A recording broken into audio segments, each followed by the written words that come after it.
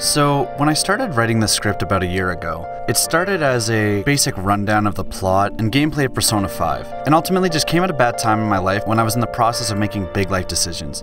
I didn't want this to become another cookie-cutter video of a topic that's been done to death already, so I scrapped it. Today I want to tell a personal story, a Persona story. This is Persona 5 and the inevitability of the end. It's showtime! Like I was saying, I was in a completely different place than I am now. It was April of 2019, Joker was about to release as DLC character number 1 in the Super Smash Bros. Fighter Pass, and me, being the eager gamer I am, felt that I needed to play the source material to truly respect Sakurai's implementation of Persona and Smash. Thus, I waited for a sale to pop up for Persona 5, and wouldn't you know it, after months of waiting, the price finally dropped after Persona 5 Royal's inevitable release inched its way closer and closer. Even with a superior enhanced version on the horizon, I knew it would be too long of a wait, and thus I said fuck it, and began an adventure that I would connect with far more than I could have ever imagined. Here's a quick synopsis. You're Ren Amamiya, the protagonist. After an unfortunate altercation in which you defend a helpless woman from a drunk political figure, you're forced to move away, with your family disassociating themselves with you and your edgy troublemaker self. And thus, it's time to begin the game. Everyone hates you and your phone's got a virus, and oh shit, it's a trippy virus. Now you and your only friend at the new abusive, corrupt Whiplash school are finding yourselves not at school anymore. It's 4th period gym pervert Mr. Kamashita sex dungeon, and you gotta beat him off with the power of your persona. You following along? Great. A couple days go by and the hot girl in class that Kamashita is in a very inappropriate relationship with ends up in the palace as well. Now and lit, she's joined your party. Also there's a cat. You all rise up to the occasion and scream sequence like Goku in order to beat Kamashita and make him confess his sins on national TV.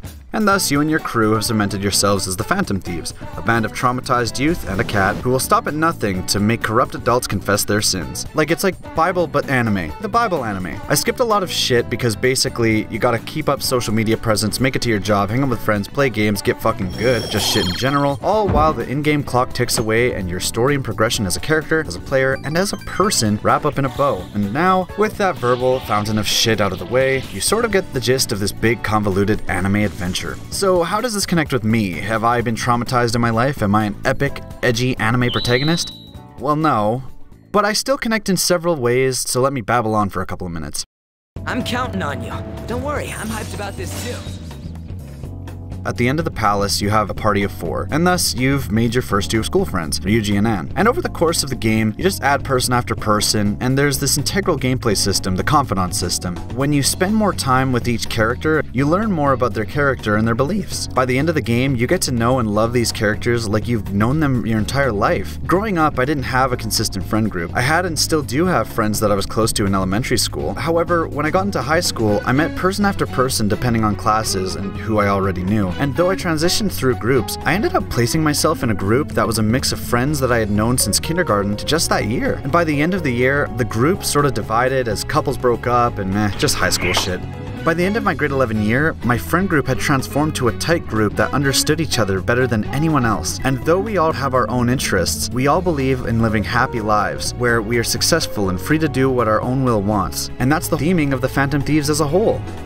In the end, I found that the connection that I had with the Phantom Thieves was so similar to my friends in the real world, I couldn't disassociate my friends in real life from the ones in game. I'm just kidding, that's fucking cringe, I'm sorry. That never happened. But the fact still remains that the bonds I've made with friends out of basically fucking nothing has never manifested itself in a game like it did in Persona 5. And that was truly remarkable. I'll return to the topic of friends in a bit, but for now I gotta talk about another type of bond. No age. And I ain't talking about ropes.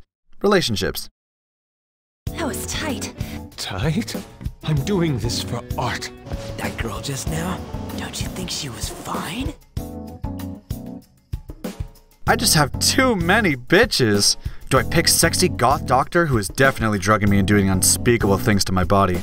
Or the overachieving good girl, maybe the best girl? The chill cute girl who takes some time to open up? Oh, no, that didn't sound right. The gamer girl who was like a sister? No. The teacher?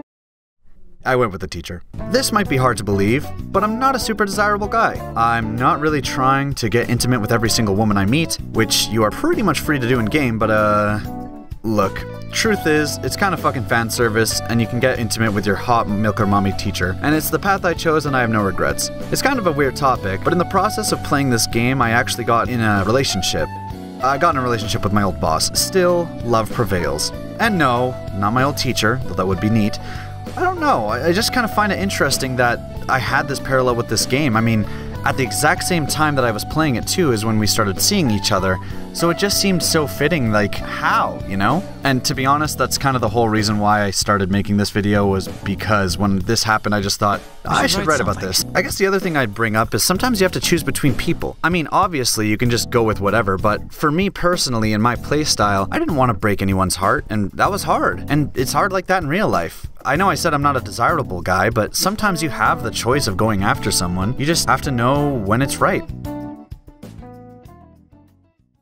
Let's get a little existential. Now, in real life, and you can ask anyone who knows me, I'm not the best with time management. I will show up more than fashionably late. If showing up 10 minutes late is fashionable, then I'm CeeLo Green at the red carpet. So being the way I am, and having fucking life to juggle, work, social life, games, music, art, videos that take me years to make, cooking, actually succeeding at doing any of said things is fucking insane to me. And I kick my ass a lot for it. Persona really respects your time, I'd say. Seeing as it's a 100+ hour game, it kicks your ass in gear and tells you to go to bed, and you wake up and it's time to make choices. What will you do? Eat Fortnite burger? Bang your teacher? Or just go the fuck back to bed and say fuck it, tomorrow's a new day. It genuinely made me look at each day in the real world differently because I'm not limited to what you can do in game, that being one task each set time of the day. Unlocking nightlife after the first month in game, I learned that I could actually do shit when I got home from work, and to go socialize when I got the chance, especially seeing as I had a new life event on the horizon. Oh, also spoilers for the end of the game here. The game suddenly turns super meta, and it turns out that you're actually literally a part of a game, and that social presence you've been trying to keep up actually has a greater purpose at the end of the game, where everyone needs to believe in the Phantom Thieves in order to stand a chance against the Chalice, and then the Giant God. I just like the idea that you were literally running out of time and the threat of the world is in your hands to stop, and you need everyone to believe in you in order to overcome it.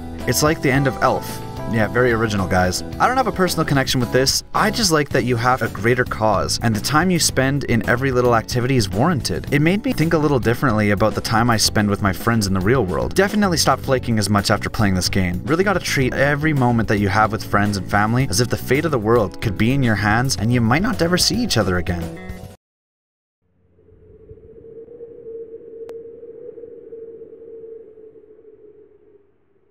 So after beating the final boss, there's sort of a time skip. Even though you save the world, you still have to spend Christmas in jail because entering the subconscious of people is technically illegal. You get out, celebrate Valentine's Day, that can go very differently depending on who you choose to bang, or how many you choose to bang, and aw damn, the story is done. It seriously is bittersweet though. All these friends you've become attached to, you gotta say goodbye to. Cause in the 117 hours I spent getting to know these people, I forgot I'm not from here. Like literally, Ren isn't from here.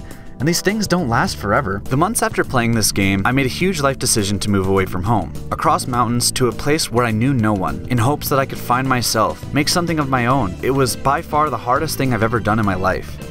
Where Persona 5 fits into this is that it's not easy to say goodbye to what's become home.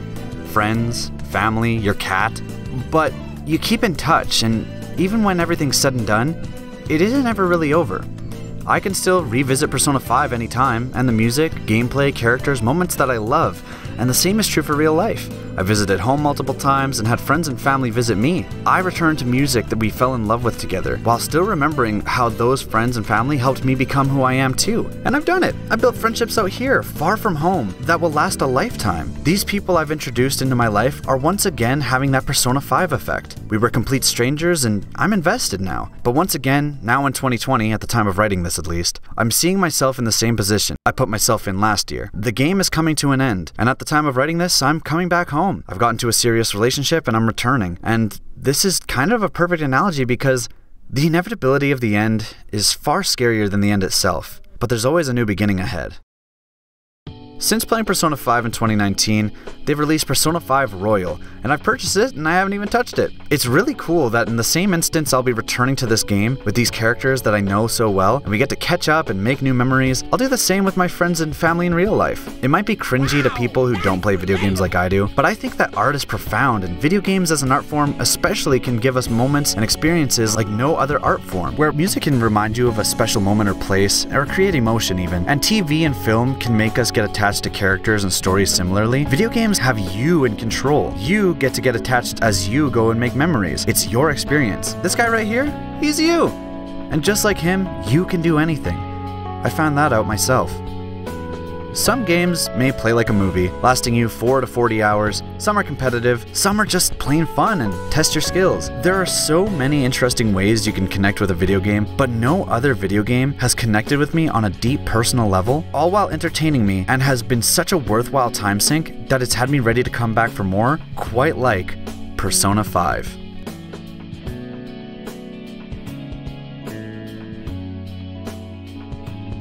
I just wanted to say from the bottom of my heart, thank you so much for watching this whole video through. It is literally 2 years in the making. Be sure to let me know in the comments if Persona 5 had a similar effect on you. If you haven't played it, will you give it a shot now that you've seen my video? And if you can, please subscribe. Expect more videos like this from me in the future. Peace.